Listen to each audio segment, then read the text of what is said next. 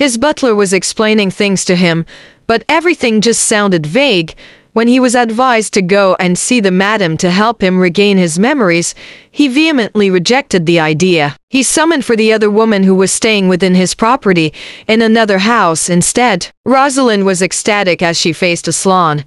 She thwarted the facts as much as she can and brazenly claimed they were lovers. When the Duke asked his butler of the legitimacy of her claims, the butler honestly told him that he was not privy to the actual details. All he knew is that the Duke banished Rosalind for disregarding his feelings and telling lies to his wife, whom he regarded as the most important thing in his life. The Duke bluntly pointed out that said wife left his side on her own. Still undecided, the Duke requested Rosalind to stay with him for the time being, as he tried to regain his lost memories. Rosalind was beyond herself from the happiness she was feeling that moment.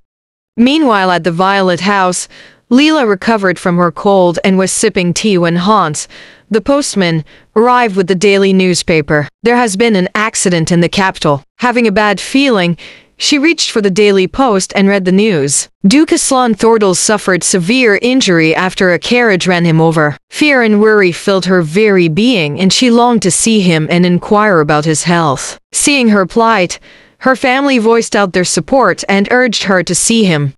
Meanwhile, in the Duke's manor, Rosalind was doing all her best to brainwash the Duke into believing they were actually a couple, and continued on with her fake stories. The Duke wasn't actually convinced. If he's to be honest with himself, Rosalind isn't his type. He would rather have the woman from his dream who exudes a certain air of purity and simplicity. Since he is still processing his situation and making adjustments with his elusive memories, he let her talk. That was until Dalton came and made his usual daily reports. Among them was the gossip going around his fellow nobles. They were actually thinking that his accident was because he was devastated over his wife who left the manor and their looming divorce. Worried that question about his mental state might arise, which can greatly affect the Thordal stocks in a negative way, he contemplated what can he do to stop the gossips. Rosalind saw an opportunity to solidify her position as the next Duchess. She suggested they walk around town, whilst making it seem like an intimate date. The Duke saw the potential in her suggestion and agreed. Unbeknownst to them, Leela is already at the capital and was nearby. Her father, out of fear that she might get kidnapped again, escorted her incognito as her porter. As they were about to head to the Thordal manor, she saw Aslan and Rosalind walking closely together. Little did she know it was all for show. Rosalind saw her ride across them and deliberately tripped, making excuses to the Duke that the new shoes she's wearing are not fitting correctly, and she finds it hard to walk. The Duke carried her bridal style, with the purpose of driving away the rumors still in his mind. Leela witnessed it all. She felt exasperation and pity towards herself for still feeling hurt. She had no right to feel that way. Their contract already ended. She pulled her father away from the scene before he can even see it, and started walking away. However, somebody called out to her. It was her personal maid at the manor, Jenna. She's begging her to come back. The situation just turned serious. Puzzled by Jenna's utterance, she asked her why. The maid told her everything, including the reason for their master's accident. Worry, love, and guilt flooded her.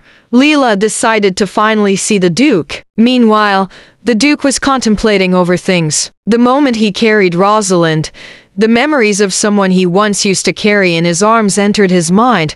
She was lighter than Rosalind. The name Helena Laerstein persistently appears in his fragmented memory. His footman and runner announced the Duchess' arrival, and he granted her audience. As she walks towards the grand hall, memories came in waves. The dreams, the reality, and the fragmented memories overlap each other. He paled with the ridiculousness of his situation. But above all that, one emotion kept coming up front. It's as if he is in love with her. Whatever he was experiencing now, he never experienced it with Rosalind. He questioned his relationship with this lady in front of him. What's worse is that he can't bear to be near her. Not because he abhors her presence. It's quite the contrary. All he can think of is he wants to hold her in his arms and kiss her. Desire, conflicting emotions, and waves of memories are making it hard to breathe. He covered it up by accusing her of taking advantage of their marriage and exploiting his good graces. Seeing her tears only made him feel worse. It's as if his own heart is breaking. Rosalind entered the scene and seeing how the Duchess' presence is affecting Aslan, and out of fear that his memories might come back, she drove her away, calling her a shameless woman for coming back even when their contract marriage is already over. Leela left the manor, determined never to show her face ever again. As she met with her father, she showed him a smile amidst the looming tears in her eyes.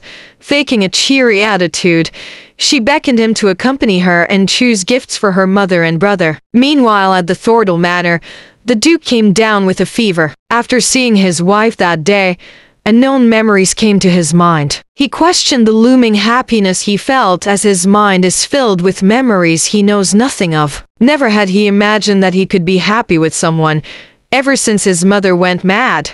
They were what people called battered wife and son. His father would beat him up, and his mother would intervene and get beaten up herself. Worse than him. When he was old enough, he carried out his long-awaited plan of killing his own father to stop his mother's suffering. Unfortunately, his father discovered it and almost killed him. It was his mother who gave him the killing blow. She stabbed him with a dagger. She lost her mind afterwards and stopped recognizing him. In her eyes, he who looks so much his father was the very man she despises and fears at the same time. Every time she sees him, her own son, she goes ballistic and becomes uncontrollable. From then on, he stopped caring about women right after he covered up his mother's crime of murdering his father and sending her off to the monastery. The woman who exploited him and blackmailed him is the very woman who makes him feel happy. Meanwhile, as the Duke sleeps, Rosalind was anxiously asking the doctor about Aslan's welfare, not because she's genuinely worried about him, but because she fears he might regain his memories back. The Duke was dreaming again. This time he saw himself and the woman called Helena Laerstein in a monastery where his mother lay lifeless in her coffin. The lady was crying bitterly than he is. In his eyes, she's not gorgeous, but she is elegant. She looks beautiful even in mourning clothes. He wanted her. He coveted her. He desired her and longed for her love. He was able to marry her, but in a different way. She blackmailed him, and they got married in a monastery where his mother spent the rest of her days until she perished. His love got twisted. He loves her so but resents her at the same time. When she begged him to love her just once, he felt happy. He chose to hurt her by choosing Rosalind. Unable to bear the pain, Helena left him. It broke his heart, and he committed suicide. As he was falling down the cliff, he woke up with a start on his bed, drenched in sweat. Rosalind was there to wipe him down and was about to call for a doctor when the Duke grabbed her wrist and pulled her to him. Foolishly believing his dreams as reality, he let himself be consumed with rage towards his ex-wife. He proposed to Rosalind and promised to marry her as soon as his divorce papers were signed. Rosalind was, of course, happy. She finally won and had the Duke. Morning came. News of the Duke's new marriage reached far and wide.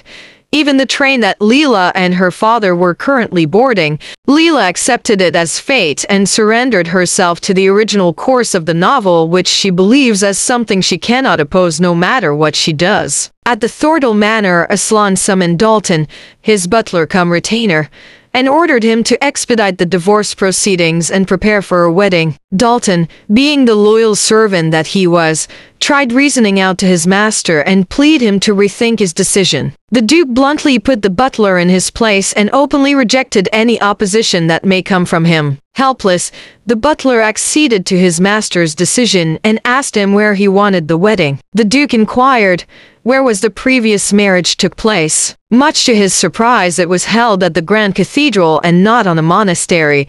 His mother still lives, and their manor just received news that his mother is getting weaker, but is still alive. Shocked registered on his face. What an utter fool he was. How can he mix memories of reality to his vivid dreams? Realizing his mistake, he ordered Dalton to stop all wedding preparations. The next day, As Aslan was contemplating on his actions and the things he ought to do, Rosalind visited his study and inquired on the halt he imposed on the wedding preparations. He told her he needed to check on things to make sure he doesn't make a hasty decision. He then proceeded to ask Rosalind if he truly said out loud that he is annoyed by his contract marriage with his ex-wife. Rosalind blatantly lied and said yes. Wanting to get in his good graces, Rosalind talked about Aslan's mother in the monastery, making one obvious mistake. She said his mother was getting better, when in fact, ever since his mother entered the monastery, her health never improved. Remembering his mother's condition made him recall a memory he shared with Helena. Secretly, he would read the letters of the monastery in the garden, away from prying ears. But Helena found him one day. She casually inquired if it was from the monastery. Not wanting to disclose his mother's condition, he lied about the letter, said it was from his mother, congratulating them on their marriage. She gave him an understanding smile and held his hand. Instead of threatening him and using his secret to blackmail him, she told him that she'll pray for them both, mother and son. From that, he made up his mind. He'll meet his ex-wife. Despite Rosalind's attempt to stop him, he rang for his butler and ordered him to buy him a train ticket to Alode. As a last ditch to make him stay, Rosalind clung to him and reminded him that he got sick right after he met his ex-wife. It would be best to take plenty of rest before traveling far. He intercepted her by saying that when he's with her, no memories, no emotion comes. He feels calm and at ease. He is certain that he never loved her. He ordered his butler to send Rosalind to the Amber House once again. He is still uncertain which of the memories and the scenes from his dreams are his actual memories, but he is sure that the things filled his mind as of late are because of Helena Learstein. Plagued with longing for the men she loves and the desire to suppress such thoughts, Leela stayed up until snow fell from the sky. Her parents, after giving her their morning greetings, were contemplating as to what happened when father and daughter went to the capital to see the Duke. All they know for certain is that it's a big misunderstanding between them. Alone in her bedroom, Leela determinedly swore to herself that never again shall she foolishly hope of being loved by Aslan Thordal. Said man just arrived at the train station of the town. He was surprised how well maintained the station is and the facilities are clean. His companion explained that he himself ordered the development of the rural area. Wondering why would he order such a thing, he mused that it must also be because of her. Meanwhile, at the Violets, Leela decided to spend her time in embroidery. Accidentally, she pricked her finger with the needle and memories of Aslan worrying over her came rushing in. She admonished herself for foolishly thinking of him. A shout from her bedroom door broke her reverie. It was Aaron, beckoning her to come downstairs. Wondering why, she relented and went down, only to be surprised. Lo and behold, it was Aslan Thordal in the flesh, standing there before her very eyes. Stunned at his sudden appearance in their home, all she could mutter was ask him what he was doing there as she slowly descended the stairs. Halfway though, he rushed to her without answering and inquired if she's hurt. Instead, wondering why he's asking her that, she absent-mindedly stared at her finger and saw its bloodied state. As she looked up again, she discovered that he crossed her personal space. Seeing him up close, after a long time, made her weak in the knees and she almost fell had he not caught her in his arms. He apologized for the intimate contact and explained that his body moved on its own. His mind might have forgotten, but his body remembered it well that he used to catch her whenever she fell. The spectators downstairs just stared at them. They looked like they're in the mood for something unspoken. The Duke asked for a first aid kit and treated her finger, asking her about their relationship and why she left him. When he's done with the bandagging, she told him the truth. Theirs was a contract marriage and it stayed that way. She left him because the contract is over and he has someone he truly loves. She caught him staring at her, but it didn't faze him.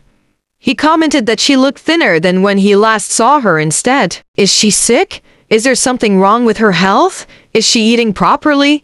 Or isn't she getting enough sleep? His questions that sounded genuinely sincere evoked emotions in her she dared not welcome. She was assuring him she's fine, when all of a sudden, She coughed. The Duke left his seat and gave her a warm drink, stating that he clearly remembers that his wife is sickly, that as the air gets colder, she would be cooped in bed and coughing. Just by simply being with her, memories easily came to him. He kneeled on one knee and begged her to let him stay with her under the same roof while he regains all of his memories. Meanwhile, at the Amber House, Rosalind was left all alone by the servants. She takes care of all her needs. Left with no money, she's thinking if she should sell some of her clothes to earn funds for her food and firewood. She was such in a predicament when Glock appeared right in front of her. Back in the lode, after a hearty homemade meal by the Violets, the Duke was given a tour in their small home by none other than Leela. Staying in her room to talk, the Duke was surprised to know her past circumstances and how they ended up married. Seeing that there was nothing for him to gain with their contract union, he came up with the conclusion that he must have been very much in love with her. Not wanting to get swayed, she denied the possibility of what he was saying. He was in love with Rosalind and not her. He even went as far as say that the marriage was a nuisance. The Duke then asked her if she ever told him she loved him, or if he told her he is in love with her. She honestly told him the truth. No. They never shared an intimate moment on the same bed. Leela then told the Duke that she believes his memory loss is hindering his judgment and reasoning. When the time comes that he regains all his memories, he'll see that everything is just a misunderstanding. However, it did not faze the Duke from deciding that he needs to get closer to her in order to regain all his memories. 2 days have passed, and the Duke was able to help with their house chores as if he's been living there for a very long time. As she accompanies him to chop firewood, his retainer came giving him a change of clothes. Leela admonished him for staying at their house. Rosalind must be worried with his decision to stay for an extended time at his ex-wife's house. He corrected her. They were still legally married. When she gave him a doubtful stare, he told her that at some point he tore the contract and divorce papers. Seemed like he doesn't want to end their marriage. Disbelief filled her face. She doesn't want to believe it, even when she saw he still wore their wedding ring. Even when they were still living as contract couple in the Thordle Manor, there was never a day that Aslan Thordle didn't wear his wedding ring. However, the rumor she heard in the train bothered her. According to rumors, the inside of the wedding band of the Duke bears the name of the one he truly loves.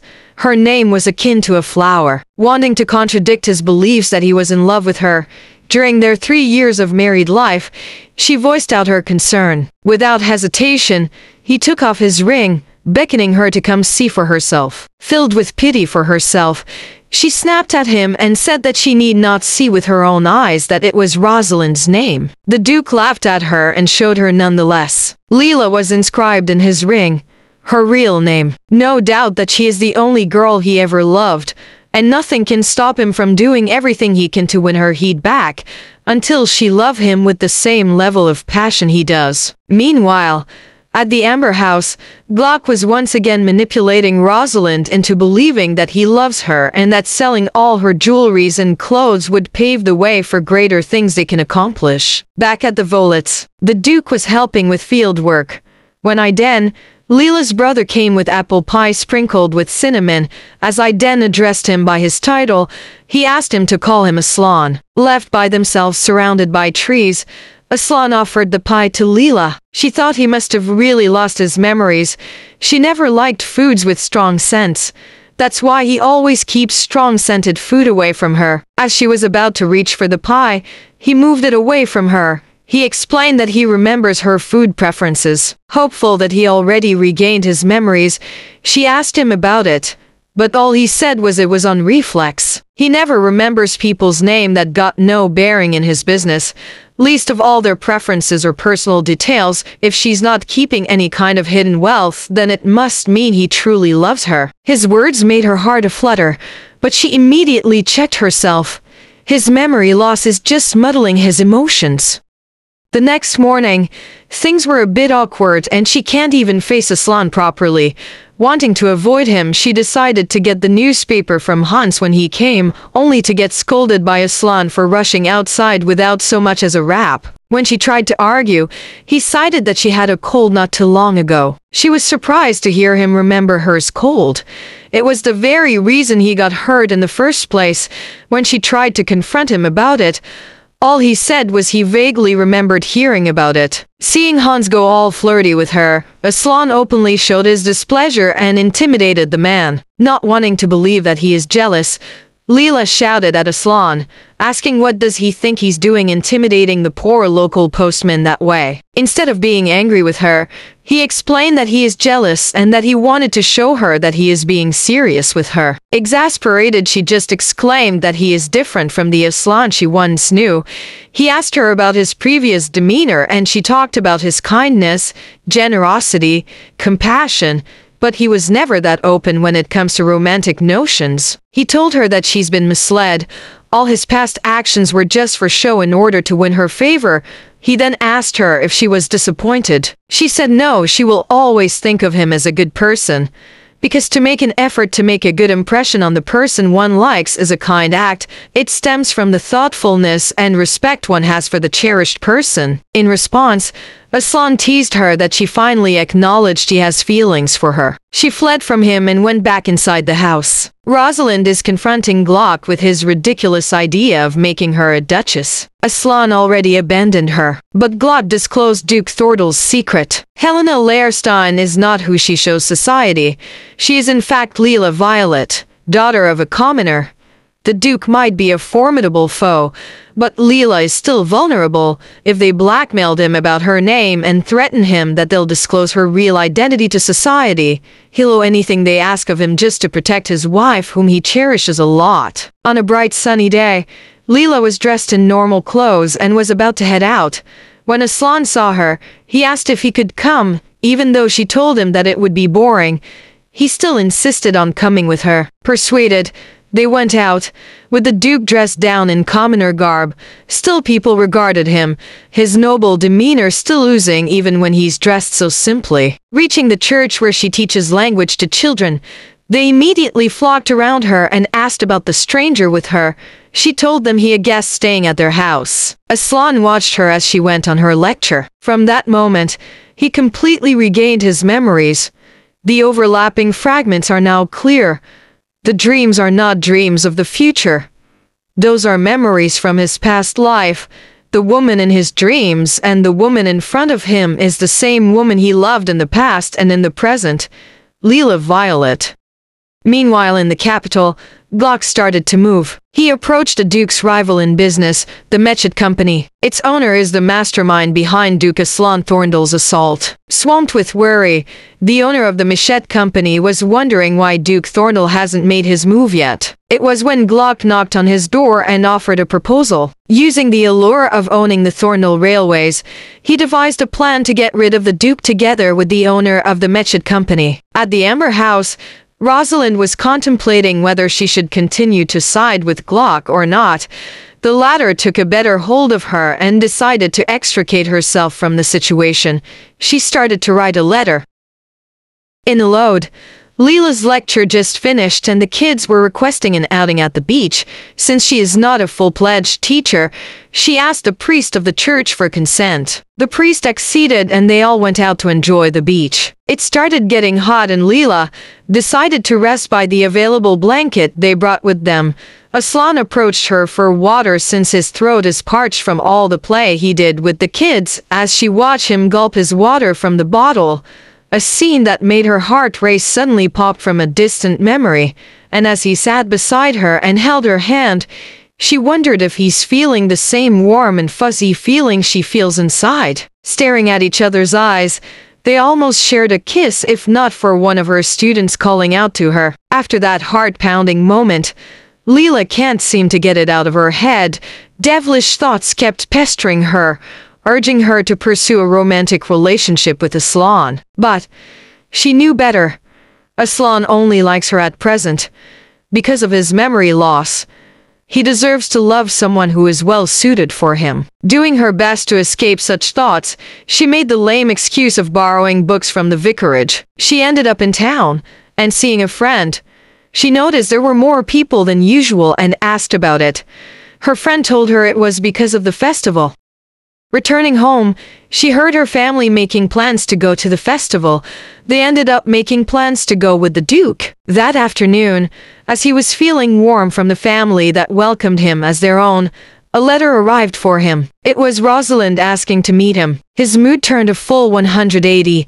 Displeasure was visible on his face. His servants suggested that he send a representative, but the Duke declined. The woman blatantly lied and shamelessly tried to steal away Leela's position as his wife.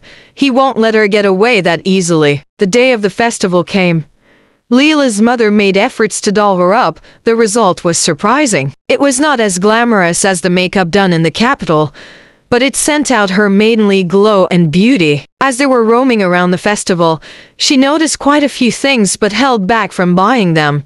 She doesn't want to burden her family with unnecessary expenses. But as they were meeting up to regroup, she noticed that Aslan bought everything that she landed her eyes on. Her parents then said their goodbyes and bid them a pleasant night.